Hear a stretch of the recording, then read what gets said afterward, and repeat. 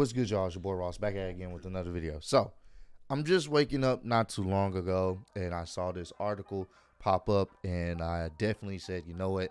I want to make a video talking about this. I definitely want to get my thoughts and opinions on it, and it kind of adds some more backstory to the whole Sasha Banks and Naomi walking out situation. So, this article from thesportster.com, Sasha Banks beef with WWE stems back to WrestleMania 38, Ronda Rousey's decision. Okay, so we're going to see how this played a part, but it kind of makes sense.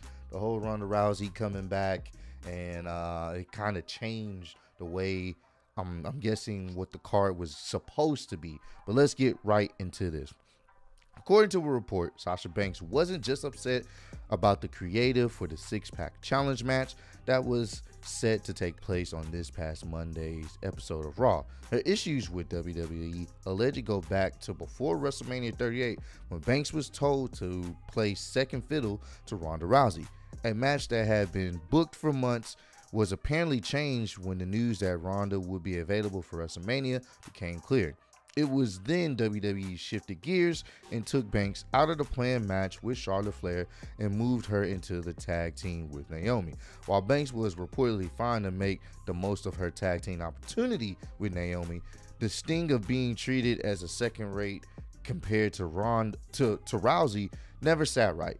If you then accompany her being pulled from the Charlotte match with the fact WWE has been treating the women's tag division as an afterthought, one might begin to understand why Banks became so frustrated and the tensions mounted to a point that things boiled over. As per a report by the Wrestling Observer Radio, Dave Meltzer, Sasha has always had issues. She was mad that Ronda got the WrestleMania spot.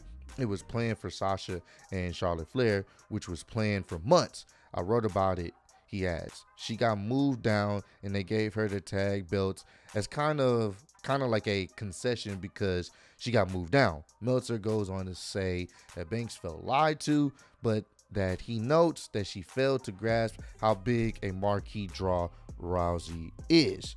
Banks should understand Rousey's value. The fact that WWE didn't know Rousey would be able to make a return for WrestleMania forced them to make other plans early. Understandably, when Rousey got herself in a good enough shape and was able to make it, the company changed plans in an effort to showcase Rousey. Meltzer notes, but to not understand that they picked Ronda ahead of you for WrestleMania and to get mad about it? Yes. Did they tell you? Yes. Does that make you a good team player? No. If you don't understand that Ronda is a much bigger star than you for that show, WrestleMania, there's no doubt Ronda is a much bigger star than Sasha Banks in that spot. And that's pretty much the end of the article there. And it kind of makes sense. I get why she was frustrated. Imagine you sitting up there being told you're going to have a headlining spot at WrestleMania with Charlotte Flair. You had a headlining spot last year, you know, and then come to find out Ronda's going to win the Royal Rumble, because I think that was like, it wasn't like a last minute decision, but you can tell, you know, like they had to change things up for the Rumble. Once the rumors started going around that Ronda was going to be back, I even predicted myself, if Ronda's in this match, she's winning the match. And she's probably going to headline WrestleMania. Now, I think a lot of us pure, like, hardcore wrestling fans, in hindsight, seeing Ronda and Charlotte go at it at WrestleMania was not the play. That match they had at WrestleMania was bad. It was easily one of the worst matches of both nights. It was boring. The match that they had at Backlash, much more entertaining. But I think a lot of us would have probably been okay with seeing Sasha and Charlotte go at it for the SmackDown's Women's Championship over Ronda. But I also understand what Dave Meltzer is saying, and I also know how WWE works. When it comes to Mania, they're going to do whatever they can to get whoever they can that they know mainstream media knows. Granted, Sasha is probably the most, like, I guess you could say she's one of the most over women, like one of the most popular women in the WWE women's division. A lot of people know who Sasha is. I know she got a role in The Mandalorian, and a lot of people know who she is. She's a recognizable face, definitely a star in the company. But a lot more people know who Ronda is. And when it's all said and done, it's all about the bottom dollar. And it sucks because WWE has done this so many times. They relied on other people that may not have been in the wrestling business, but they have a popular name. They relied on them instead of relying on the talent that you have.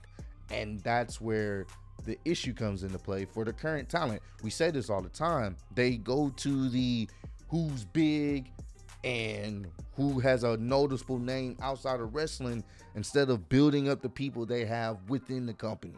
So it's a double-edged sword.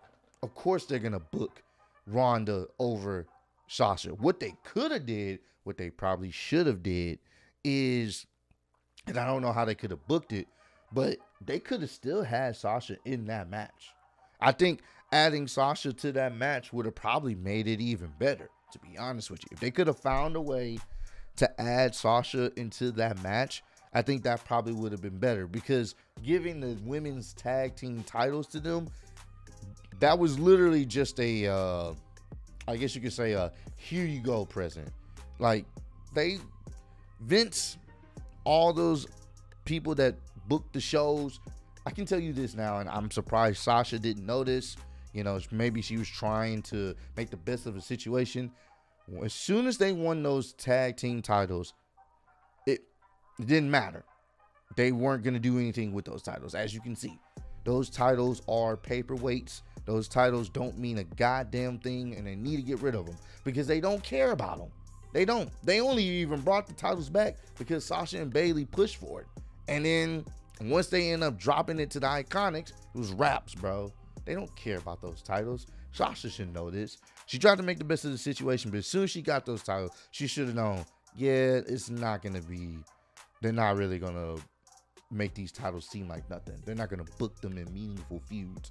Hell, the original plan was to potentially have Sasha end up losing to Naomi in the six-pack challenge so Naomi can face Bianca, and I guess Sasha was going to face Ronda in the end, but they were going to both lose to put over the different brand champions, the Raw and the SmackDown Women's champions. So those titles are an afterthought, and I get it. I understand her frustration, but at the same time, it's like, it's Ronda Rousey. Do I think she's good in the ring? She's all right. Do I think her mic skills even come close to Sasha Banks? No. We can all agree Sasha Banks is a better in-ring performer than Ronda. There's no denying that. And so Sasha definitely deserves to be in those main event spotlights. This is true. But when it's all said and done, when it comes to Vince, all bets are off. If it ain't Brock, if it ain't Roman, if it ain't Ronda Rousey, if it ain't one of those individuals, John Cena, if it ain't like The Rock, like these mega stars that are even bigger outside of wrestling, you can hang it up, bro. Vince will go back to the wheel before he even pushes the talent he does have. So I understand her gripes, but at the same time, once she knew Ronda was going to come back, it's like, I get your frustration, but it's Ronda. She's the bigger draw. And I don't even agree with it. I don't. I think you should promote who you have in the company now. And the bigger draws, they can find a spot. You know what I'm saying? But I think you can promote it because, once again, we saw what happened at WrestleMania. That match wasn't even nowhere near entertaining. But I think if Sasha was in the mix, or if Sasha went against Charlotte, I think it would have probably been a better match. I think the feud would have been a lot better. That's just my opinion. So, comment down below. Let me know, does this revelation of how she felt about Ronda and the whole situation, her supposedly supposed to be in the wrestling Charlotte at WrestleMania, this kind of, I guess, gives some more backstory and understanding to why she did what she did this past Monday Night Raw? Or does this still align in the same boat of yeah, we get it. We understand the frustration, but she was still wrong in how she handled the situation. Well, let me know your thoughts and opinions on this. Obviously, this has been a very big topic for the past week. And, you know, once again, if I get any more updates on the whole situation, what's going on, I definitely will notify you guys. But I appreciate all the love and support. Road to 90K. Appreciate y'all kicking with me. See y'all next one. Peace.